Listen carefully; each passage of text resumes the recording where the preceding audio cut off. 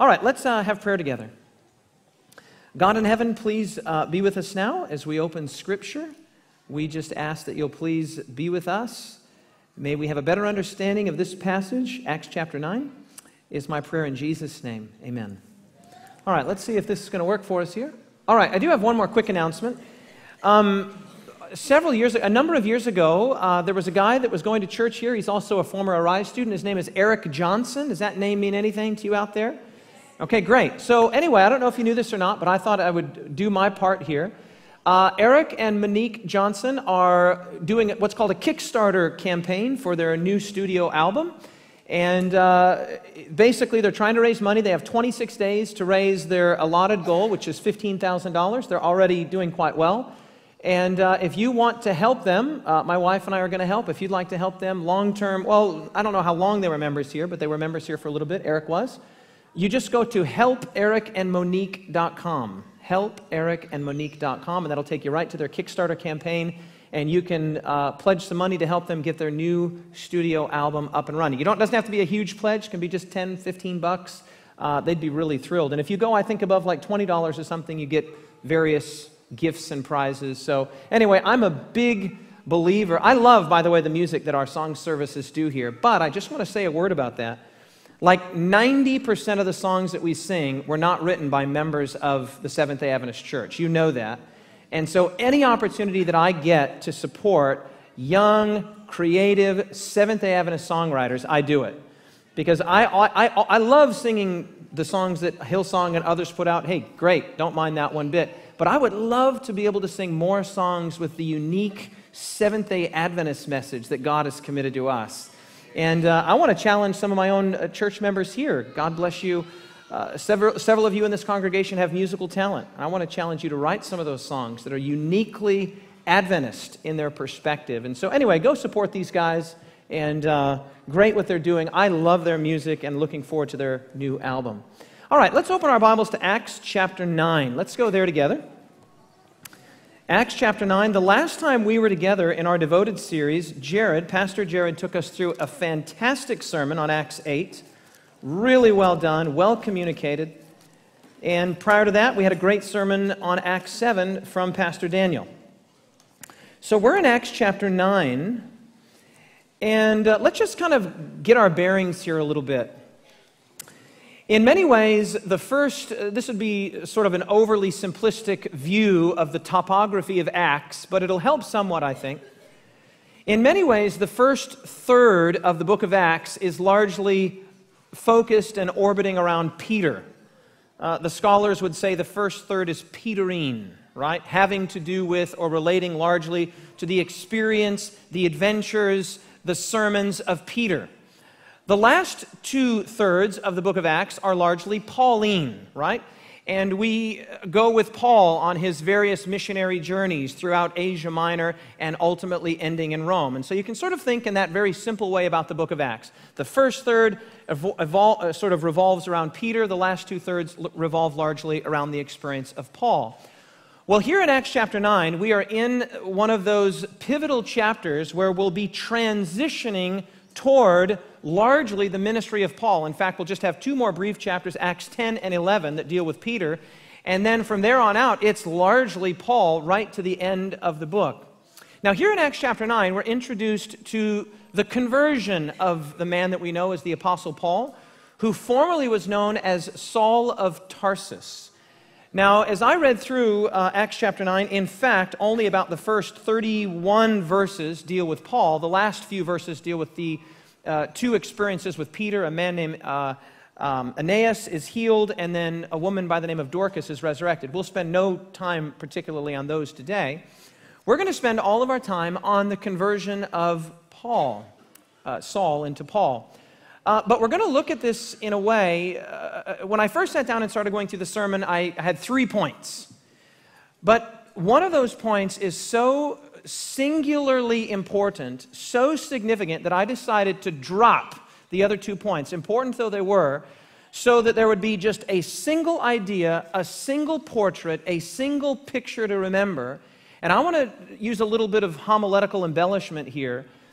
If You as an individual, you as a follower of Jesus, you as a member of the Kingscliff Church and of the Worldwide Seventh-day Adventist Church, for those of you that are, could understand and adopt this one single idea and principle that we're going to look at today. It could literally be revolutionary for the rest of your experience.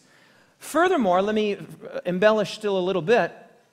Beyond that, the idea that I'm going to share with you today will probably be new for at least, I would guess, half of you, and maybe as many as 75 or 80% of you. I'm going to talk to you today about seeing what God sees and what faith is, biblically speaking. Many of us, if I handed out a piece of paper and I said, okay, write down what faith is, we would have probably a lot of different definitions, maybe as many different definitions as there are people in this room. But what I want to show you in the context of the story of Acts chapter 9, what faith is, biblically speaking. And we're gonna go right to Acts chapter 9. We're going to start reading in verse 1, and we're going to walk through this presentation, this sermon that has one single point. Okay, so let's read the story that many of us think we know really well, probably some of us do. Let's start in verse 1, Acts chapter 9, verse 1. It says, then Saul, what's his name, everyone? Saul, then Saul, and I like Luke's language here, still breathing threats and murder against the disciples of the Lord, went to the high priest. I like that. It's picturesque. Right? There's a certain ethos there. There's a certain anger there. He's breathing threats and murder against the church. And he goes to the high priest and he has a request, verse 2. He asks for letters from the high priest to the synagogues of Damascus, so that if he found any who were of the way, whether men or women, he might bring them bound to Jerusalem. Now you'll notice there in verse 2 that those that Paul wants to bind, that he wants to put into prison, breathing his murderous threats against them, are called the Way. What are they called, everyone? The Way. The reason they're called the Way at this point is that they are largely, almost entirely Jewish. Right? Well, how do you distinguish between a Jew that does believe that Jesus was the Messiah and a Jew who doesn't believe that Jesus of Nazareth was the promised Messiah? They didn't yet call them Christians. They don't actually come to be called Christians until later when a Gentile congregation is planted in Antioch. We'll get to that in Acts chapter 11. But at this point, they were simply called the Way. This was a group of Jews who came to believe that Jesus of Nazareth was, in fact, the promised Messiah. And so Paul, breathing out murderous threats with his desire to put people in prison who hadn't followed Jewish orthodoxy, goes to the high priest in Damascus and says, hey, look, I'm going to travel to Damascus, and on that road, if I find any of these troublemakers, any of these contrarians who are of the way, that thinking, that school of thought, that man that we crucified several years ago, that guy, that he is the Messiah, I want to stick him in jail where they belong. Verse 3. As he journeyed on this errand, he came near Damascus, and suddenly a light shone round him from heaven. Verse 4, then he fell to the ground, and he heard a voice saying to him, what are the next two words? What are they? Saul, Saul. Now, there are three other instances in the New Testament where Luke records Jesus as saying someone's name twice. Does anyone know one of them? I thought you guys would get them all, to be honest. Jared, do you remember one? Where Jesus says the name twice. Good guess? Oh, wow. All right, I see we have a lot of work to do. Jesus, in Luke chapter 10, when he was sitting in the house of Mary and Martha, and Mary was sitting at the feet of Jesus, and she protests and says, say to my sister Martha, she needs to get up and help me. Why doesn't she help? Jesus says, or Martha says this to Mary, Jesus says, what does he say? Martha, Martha. Right? Martha, Martha.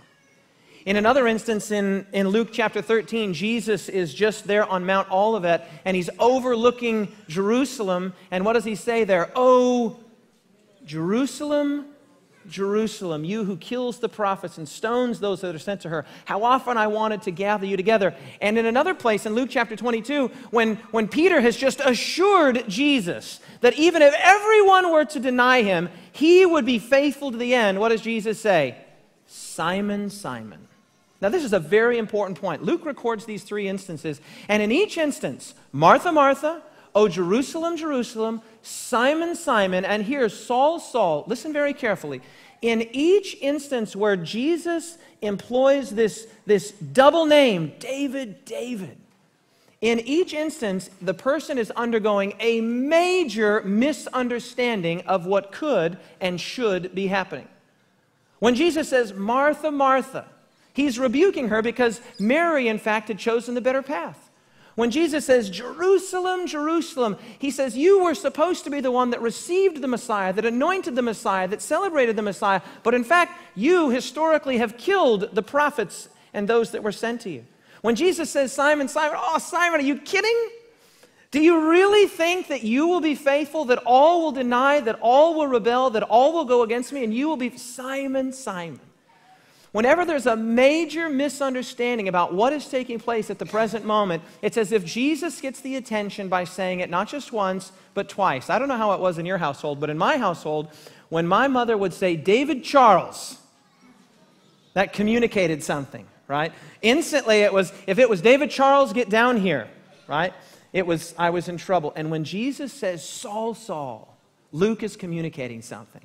There is a major misunderstanding, just as with Martha, Martha, just as with Simon, Simon, just as with Jerusalem, Jerusalem. Saul, Saul, what in the world are you doing? Now, that's my own translation. Saul, Saul, why are you persecuting me? Now, there is probably no easily apprehendable context for us as Seventh-day Adventists to appreciate just how significant this interaction with Jesus of Nazareth is going to be for Saul. I mean, it would be maybe some kind of analogy could be attached to this. If I was traveling, I've used this analogy before, if I was traveling somewhere to preach an evangelistic meeting and let's say that a bright light shone around David Asscherick, the Seventh-day Adventist evangelist, and I was blinded and I couldn't see, and there was just this clearly supernatural experience, and I hear a voice that says, David, David, why are you persecuting me? Now watch what happens. Saul says, who are you? Who is that? I can't see. What is that voice? Who are you? And how do you know my name? And what do you mean I'm persecuting you? Back to the analogy of David, David, why are you persecuting me? Imagine if I were to hear, I am the Pope. God's voice and vicar on earth. Please stop saying all those mean things about me. Would that be a reorientation of my theological picture, yes or no? Wait a minute. You're the who? I'm the Pope. Ego te absolvo. Right? That would be literally turning David Asscherick, the Seventh-day Adventist evangelist's world, totally and completely upside down. Because everything I was just sure was A is now B, and everything I thought was B is now A. Saul is just sure that he's doing the right thing. He is just sure that he's on God's errands. He is just sure that Jesus of Nazareth was a counterfeit and a fake, that all of these people that are associated with the way are troublemakers and miscreant Jews that need to be placed in a prison. And so when he asks the question in terror and in blindness, who are you? Notice the very first thing that it said, I am who? I'm Jesus. And this would have been no less radical, no less tectonic, no less, upside down turning of the world than it would be if the Pope were to say to me, I'm the Pope. Stop preaching those sermons about Revelation 13. What? Huh?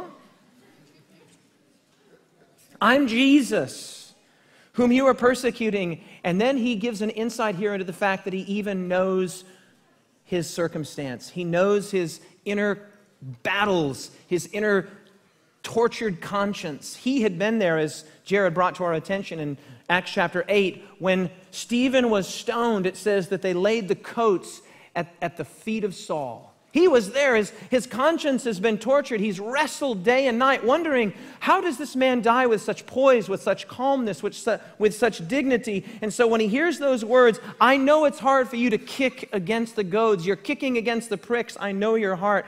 Look at verse 6. So he trembling and astonished. That is an understatement if there ever was one. First of all, he's trembling. Why? Why does somebody tremble? In what context or situation does somebody tremble? He's what? He's afraid. He's frightened. He's terrified. And he's astonished. He cannot believe that the very one that he had been seeking to persecute, the very church, the very way that he had been seeking to bring under control and under punishment from the religious leaders, he cannot believe that this is the one. Lord, he says, what do you want me to do? And then the Lord said to him, arise and go into the city, and you will be told what you must do. And the men who journeyed with him stood speechless, hearing a voice, but seeing no one. Then Saul arose from the ground, and when his eyes were opened, he saw no one. He's blind. Temporarily here, his sight is taken from him, but they led him by the hand and brought him into Damascus, and he was there. Now look at this. This just gives you a little window. Luke is often the master of understatement. Things that are huge, things that are significant, he often just says in very simple, very plain language, it says, he was 3 days without sight, and he neither ate nor drank. Now, when was the last time that you went 3 days without eating? That's not easy to do, but it's possible, right? You can fast for 3 days. It's one thing to not eat for 3 days, and it's an entirely different animal to not what? Drink for 3 days. He is in deep... I mean, just imagine now what's going on in his mind. His not eating and his not drinking could very easily be an attempt at preliminarily or experimentally with suicide. I mean, you think about what he's experiencing right now. He was just sure that he was on the right path. He was a young, promising, upwardly mobile upstart. I mean, this guy, the chief priest believes in him. The others believe in him. He's studied under Gamaliel. This guy is an up-and-coming Pharisee of the Pharisees. And on the road to Damascus, he just had his entire world turned upside down. And he comes to the epiphany, to the realization that the very ones and the very person that he had been seeking to diminish the influence and to persecute is actually the true Messiah. In a state of what could probably only be described as abject depression. I mean, think of the soul wrestling that he would have been going through. And now, not only that, he has to think back on the experience of Stephen where he acquiesced, where he was complicit to the death of somebody who he now knows to have been in the right. I was reading this morning from the book Acts of the Apostles and came across this simple paragraph. Stricken with blindness, helpless, tortured by remorse. Let those 3 words sink in there. Tortured, not physical torture, not external torture, not waterboarding, no. Tortured not from the outside, not from the external, but from the inside.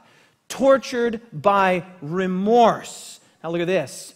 Knowing not what further judgment might be in store for him, he sought out the home of the disciple Judas, where in solitude he had ample opportunity for reflection and prayer. I love that sentence there, not knowing what further judgment might await him. You can just imagine with the picture of God that Saul had up to this point, how is God going to react? How is God going to treat somebody like this? Somebody who was complicit in the death of a man who was clearly filled with the Spirit, clearly gifted with intelligence and reasoning, a man named Stephen. His conscience is tortured, and all he can think is, I'm gonna get it. In the same way, but to a much greater degree, the way that you might used to feel when your parents would send you to your room when you were you'd done something you shouldn't have done. Go to your room, and when I'm ready, I'll come and you just sit in your room pining and wondering and thinking, what's going to happen? And you know that if Scripture says, if Luke goes to the point, he doesn't have to record this detail. Why does he record this detail to say he didn't eat and he didn't drink? He wants you to know that he was in great sorrow. He was literally rethinking all of his past, all of his understanding. The stoning of Stephen and everything would have come before him in cinematic vision, and he suddenly realizes that he's on the wrong side of history. Now here's a remarkable thing, verse 10. Now there was a certain disciple. Now this is kind of cool because Luke here is writing in what you might call cinematic fashion. This is almost like a script. Right? If you were going to make a movie, this would be where the scene cuts. So scene 1 opens with Saul requesting, the letters to put these people in prison. Scene 1, and he gets the permission. Scene 2 cuts, new camera angle. He's on his way to Damascus.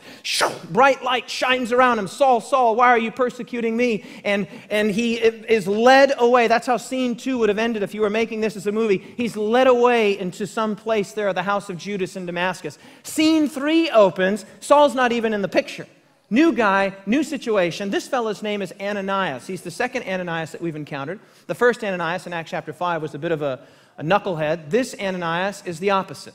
He's a goer. And look at what happens, verse 10. There was a certain disciple at Damascus named Ananias, and to him the Lord appeared in a vision and said, Ananias. Now, by the way, not Ananias, just Ananias. Here I am, Lord. Not who are you, Lord? By the way, Luke is intentional here. Saul, who is clearly misunderstanding the nature of the situation. Saul, who was persecuting. It's Saul, Saul, why are you who are you? As contrasted with Ananias. Here I am, Lord. He knew who was speaking. By the way, if your Bible is like my Bible and the words of Jesus are in red, you'll notice that the Lord that's being spoken of here is not some generic reference to God. This is Jesus. This is the resurrected Jesus, the crucified, resurrected, living, and interceding Jesus. Ananias, here I am, Lord. Now watch this. So the Lord said to him, arise. Be a great name for a school, don't you think? Arise. By the way, Arise America started last week. 30 students. I'll be traveling there in a couple weeks for 10 days for the first of my 2 teaching practicums there. Absolutely awesome. The 13th class at Arise. I'm so excited. I can't wait to get back there and teach. Arise and go to the street called Straight and inquire at the house of Judas for one called, drumroll, ask for somebody when you get there, Ananias. You know Judas. You know the one that lives over there, 1408 Straight Street. Oh yeah, been there many times. Had potluck. His wife makes great rice and beans. Yeah. Go there and ask for Saul of Tarsus.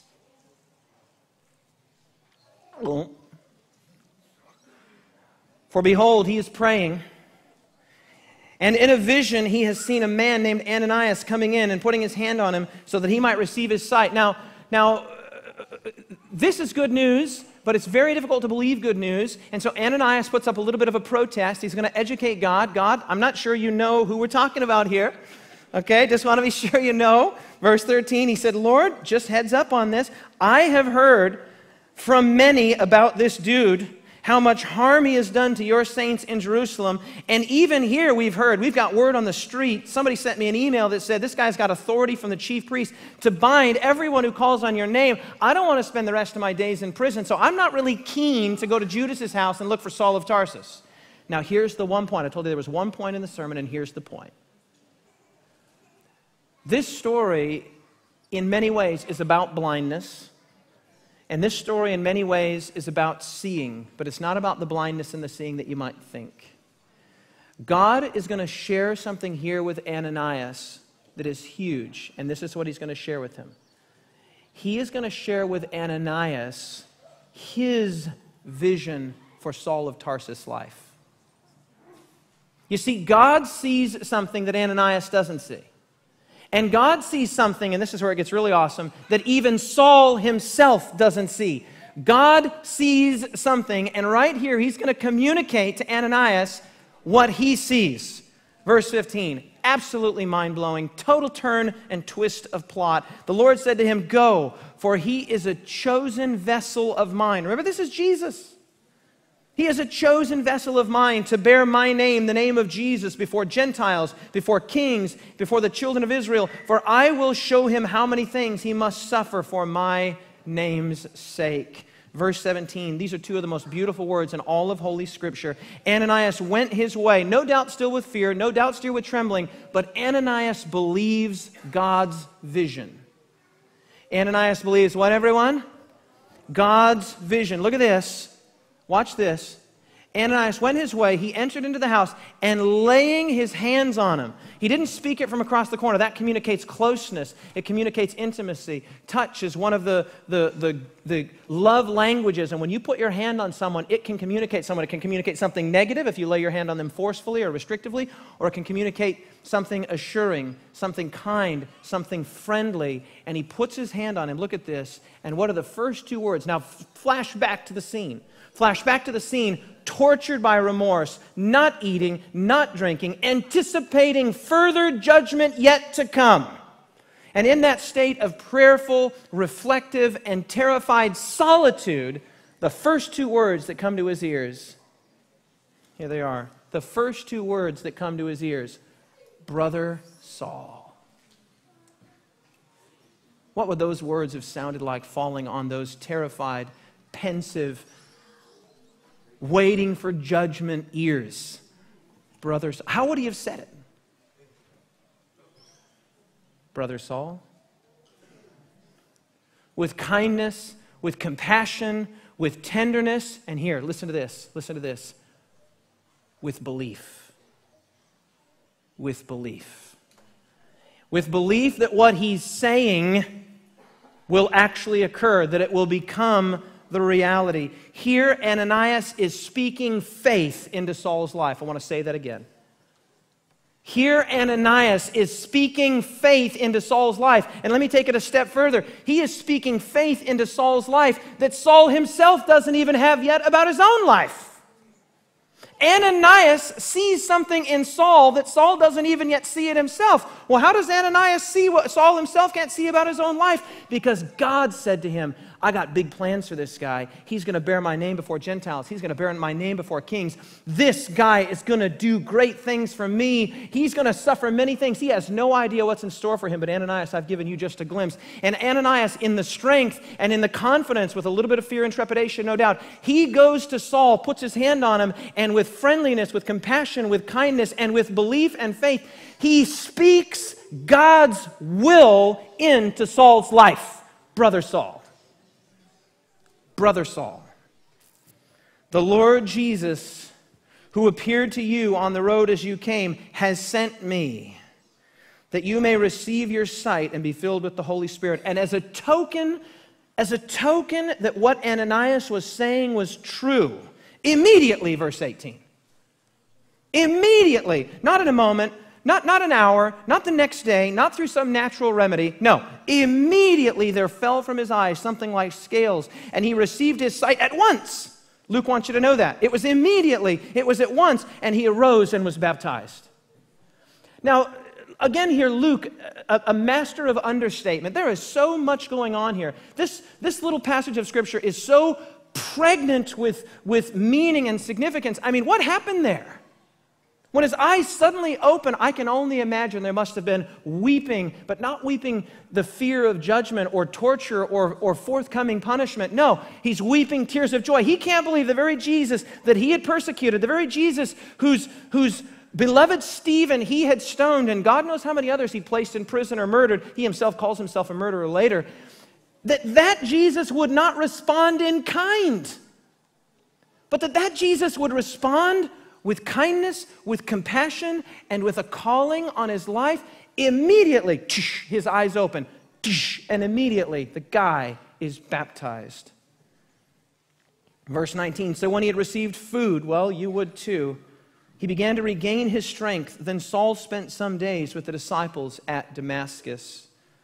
I want you to keep your finger right here in Acts chapter 9. We've got through the main part of the story. I want you to go with me to a passage of Scripture that you've probably read, many of you, 100 or 1,000 times before, but I want you to read it with new eyes. 1 Corinthians chapter 13. 1 Corinthians chapter 13. Now you tell me, Bible students, those of you that are turning there, if you were going to summarize 1 Corinthians chapter 13, what do we call that? We call that the what? We call that the love chapter, right? And many of us know parts of that love chapter. Though I speak with the tongues of men and of angels and have not love, I'm just a sounding brass or a clanging cymbal. I'm a noisemaker. But what I want you to see here is amazing. Paul says that love is many things, and love does many things, and love doesn't do many things. But I want to show you something here, very interesting, in 1 Corinthians chapter 13 and verse 7 that you might have skipped over. I know I skipped over it. I skipped over it 100 times. And I'm guessing that many of you have skipped over it before. It's in verse 7. Love bears all things, and look at that next phrase. Love believes all things. Love hopes all things. Love believes and love hopes. I want you to say that with me. Love believes and love hopes. What does that mean, love believes all things? Well, we've already discussed in this, over this course of this series and the last series at length that God is love. Can you say amen to that, saints? He that does not love does not know God, for God is love. And if love sees all things and believes all things and hopes all things, and God is love, that must mean that God believes, that God hopes. Listen, you ready for this? That God has faith. What? I thought I was the one that had faith. Indeed. Indeed, and no one would deny that, least of all me. But is there a sense in which God is hoping, in which God is believing, and in which God has faith? The answer is yes. Look at your screen here. I want to take you on a little journey, a journey that could change the scope and the trajectory of the rest of your religious life. God sees not only what is, He sees what will be, but He also sees what? What does that say there? God sees what could be. God sees possibilities, not just realities. He not only sees what is, He sees what could be. And what I want to do here is share with you, very interesting, two statements from one of the founders of the Seventh-day Adventist Church, a woman by the name of Ellen White. She wrote extensively on many subjects, but two of the subjects that were nearest and dearest to her heart were education and the medical work. Education and the medical work. And she was absolutely innovative in many of the ways that she saw education as holistic and the medical work and healing as holistic. Absolutely ahead of her time, no question about that. Don't have time to get into it here. But in this particular one, I want you to see she is writing, and this one she's writing to doctors in our medical work. And Seventh-day Adventists, if you are a Seventh-day Adventist here today, this will not be news to you, but if you're not, Seventh-day Adventists are very very actively involved in the medical work, whether it's doctors or nurses, various medical professionals, operating a number of hospitals, dozens of hospitals, and even a medical school in the United States, a world-renowned medical school at Loma Linda. Ellen White saw a lot of this. She saw that this could have happened if they would take seriously the healing ministry of Jesus.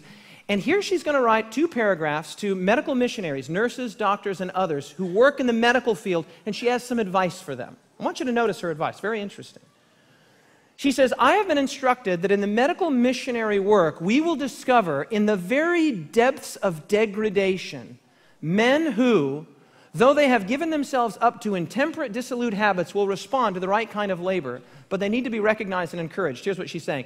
I have been shown that as we go out, as doctors, as nurses, as massage therapists, as all of those things, we will meet people who have ruined their lives. Absolutely ruined their lives. They've ruined their lives through habits, through addictions, through poor choices. She says, when we meet these people, they will respond, but to the right kind of labor. Well, what kind of labor is that? Next paragraph, she continues, firm, patient, earnest effort will be required in order to what? What do we have to do to people who have ruined their lives through decades of poor decision making? What do we have to do? Lift them up. They cannot restore themselves. By the way, that is not just true about those that are in the deepest pits of degradation. It's true of every single person in this room. They cannot restore themselves. They cannot restore themselves. They may hear Christ's call, but their ears are too dull to take in its meaning. Their eyes are too blind to see anything good in store for themselves. They are dead in trespasses and sins. There are those of us in this room who not only know people like this, there are those of us in this room who have been this person. Years of bad decisions, years of poor choices, years of going down the wrong path, and we can't even see any hope for ourselves. But you know what she's saying here? She's saying in the medical missionary work, our doctors, our nurses, and our church members, we will encounter people like this. And she's saying when they can't see anything good for themselves, you see it for them. You see for them and in them a future that they can't even imagine for themselves. And by the way, this is not just the drug addict. This is not just the person hard out. This is not just the person who's made series of poor financial decisions. These are your own children.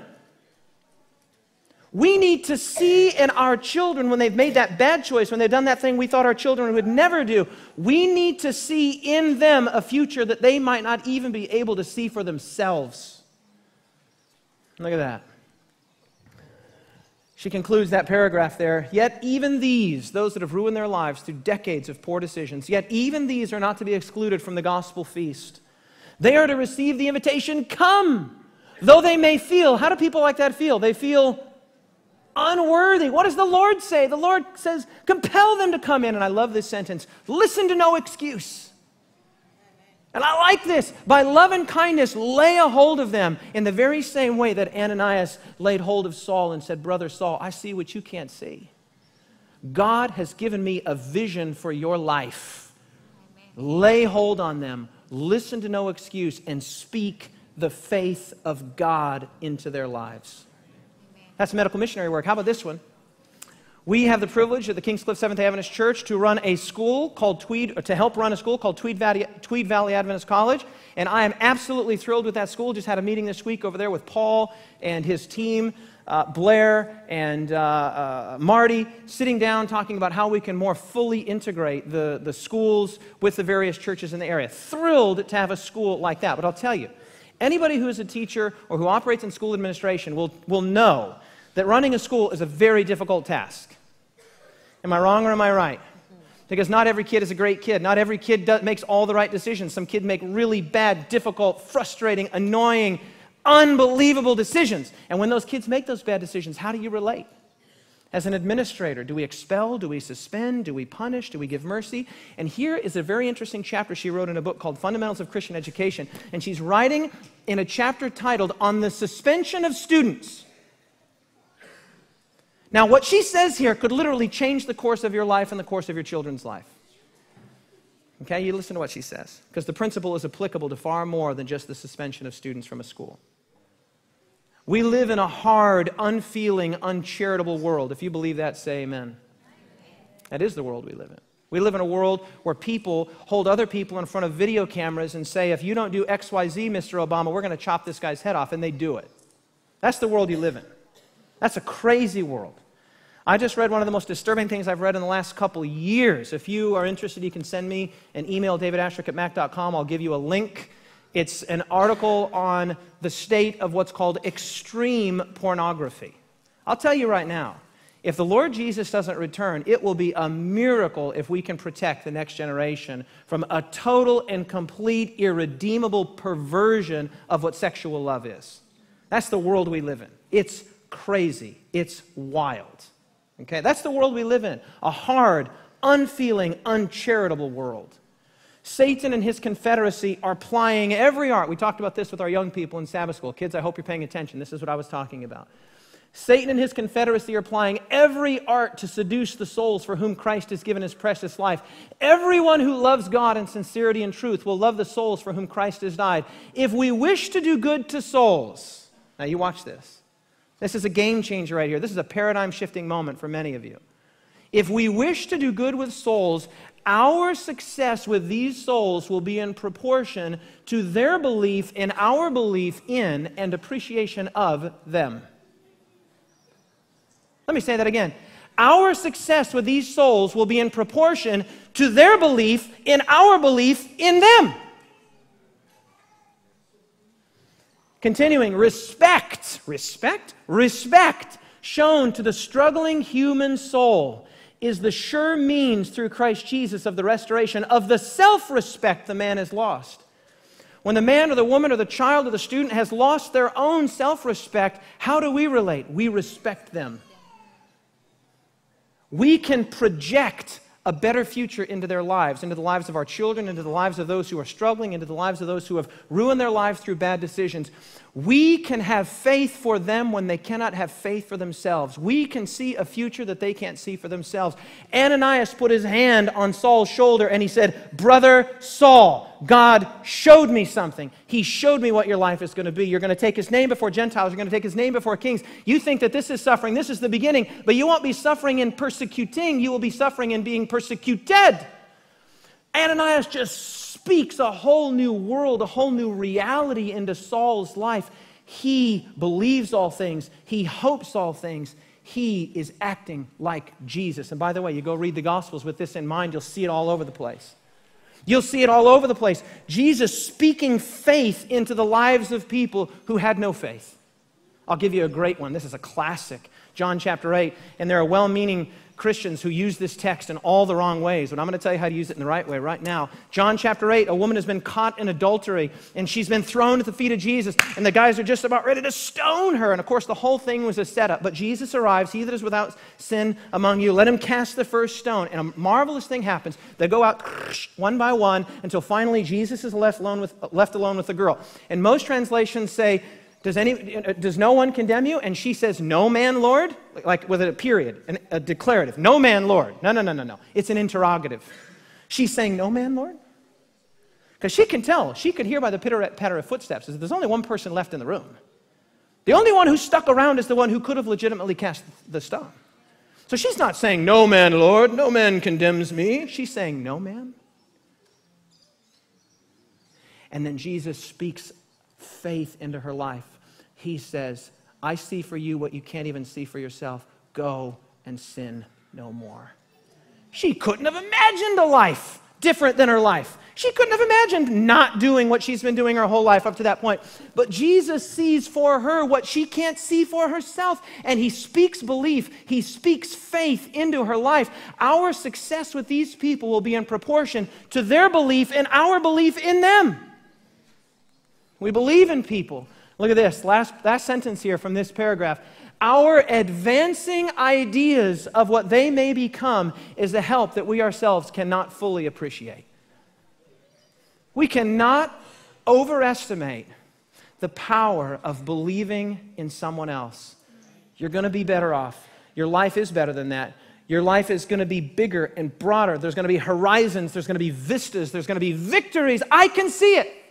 When they can't see it for themselves, our success will be in their belief and our belief in them. Didn't I already tell you that love believes all things? So you've read that 100 times. I read that 100 times, didn't know what I was saying. Every one of us in this room knows the power of words like these. Every one of us in this room, whether you're a 50-year-old cynic teetering on the borders of Adventism or Christianity, or you're a 13-year-old boy sitting there who thinks that your dad is the greatest thing in the world, every one of us in this room knows the power of words like these. Words like, I know you can do it. I believe in you. You're the right person for this job. You've got this. I know you'll give your best. You see what's happening? When we speak words like this, and every one of us in this room knows if you take a certain person in your life who's had a big influence, maybe it was a mentor, maybe it was a father, maybe it was a mother, maybe it was a teacher, maybe it was a person that you've looked up to, if that person speaks faith into your life, speaks belief into your life, speaks confidence into your life, you feel like you can do anything. This is the formula for every sports movie that's ever been made. Right? Every sports movie ends to some degree with the coach speaking to the team and injecting his faith, his belief, right? Whether it's Hoosiers or Remember the Titans or Friday Night Lights or the Cinderella Man, it's always the coach speaking faith into the life of the person. And the symphony score is doing its thing and there's a sense building because they say, you believe in me? You believe it? If you believe in me, then I'm going to believe in myself. And I want to tell you something here today. God believes in you.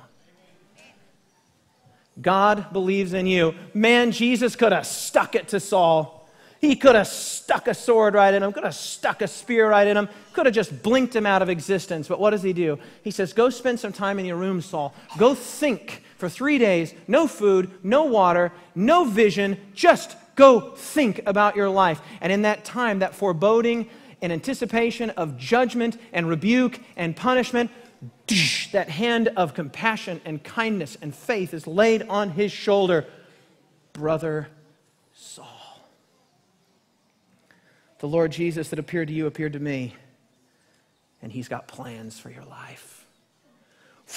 The scales fall from his eyes. Immediately he was baptized. Wouldn't you be? Immediately you'd be baptized, I tell you. But even here, we have to be careful how we speak faith into somebody's life. We have to be careful that when we speak faith into somebody's life, we're not putting an artificial cap on what God could do. God is bigger than even our own dreams and our own conceptions. We need to believe that God can redeem even the lowest and the most far gone of persons. It reminds me of a cute little story that my son was telling me one time, where a dad, it's a cute story, but it will illustrate the point. The dad put his arm around young Timmy. And he said, Timmy, for you, the sky is the limit. And the caption says, and just like that, Timmy's dreams of becoming an astronaut were forever crushed. For you, Timmy, the sky is the limit. You're not going to be an astronaut. No way, not you. We live in a hard, unfeeling, uncharitable world. Is that true? But what I want you to see is Jesus could have appeared to Saul himself and said, Brother Saul, but look at what he does, and this is the key. Don't miss this point. He appears to Ananias, and he says, Ananias, my church, go speak. He speaks two things. Go speak community, brother, and faith into the lives of those around you. He could have done it himself. Why did he have Ananias do it? Because humans need community. We need a place to belong. Am I right, Terry? Yes. We need a place to belong. We need somebody to come and knock on our door and come and invite them to a church and say, you belong here. This is your home. Amen. Brother Saul, Brother Terry. Faith is seeing what God sees and believing what God believes. You know this, but I'm going to tell it to you anyway. Love creates love. Trust creates trust. Loyalty creates loyalty. And faith creates faith. When we put our faith in other people, when we believe that God can do something, and by the way, this works for yourself too. You look in the mirror and you think, man, I can believe that God will do great things through others, but I can't believe that God will do great things through me. I'm telling you, you need to stop believing what you see and start believing what God sees. What does God see for your life? What does God see for your son? What does God see for your daughter? What does God see for your neighbor?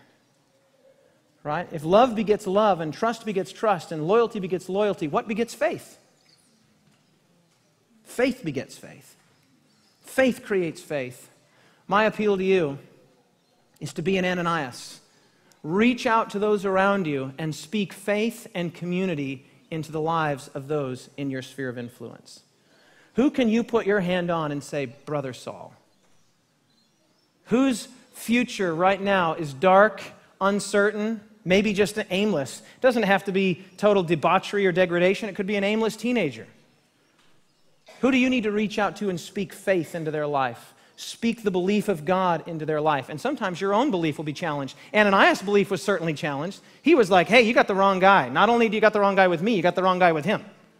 But God says, no, you'll see. You'll see. A remarkable thing happens a little bit later in the book of Acts. I'll just show you this real quick. We'll just end on this. Right there, Acts 9. Flip back. This is the last point I want to bring out. Back to Acts 9. This is a simple thought, but man, is it powerful. Man, is it powerful. Look at this. Acts chapter 9. And verse 27. Oh, we'll pick it up in verse 26. And when Saul had come to Jerusalem, he tried to join the disciples, but they were all afraid of him. Well, you would be too if this guy formerly, he's a spy, he's an infiltrator. He's just trying to get into the inner sanctum, and then he's going to betray us all. So they were afraid of him. But watch this. I love this. They were all afraid of him. They did not believe that he was a disciple. Look at the next two words. But Barnabas.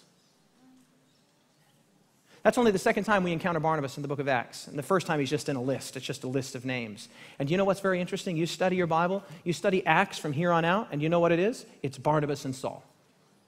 It's Barnabas and Saul. Barnabas and Saul went here. Barnabas and Saul did here. Barnabas and Saul went here. You know what Barnabas was? Barnabas was that person when others were afraid, when others couldn't believe, Barnabas was the person that drew near and thought the best. He said, I believe in God's vision for you, Saul. And for the rest of Acts, these two are basically inseparable. Barnabas and Saul, Barnabas and Saul, Barnabas and Saul, Barnabas and Saul. God calls you to be an Ananias, and he calls you to be a Barnabas. To reach that hand out and say, Brother Saul. But then he also calls you and other people. Maybe it's that person. I want to speak to the teenagers here especially. That person that nobody talks to. That kid that's on the outs. That person that's not cool, that person who's not as good at whatever, and you come in and you invest faith in them, you invest time in them, you never know, that person could be your best friend for the rest of your life. Barnabas and Saul.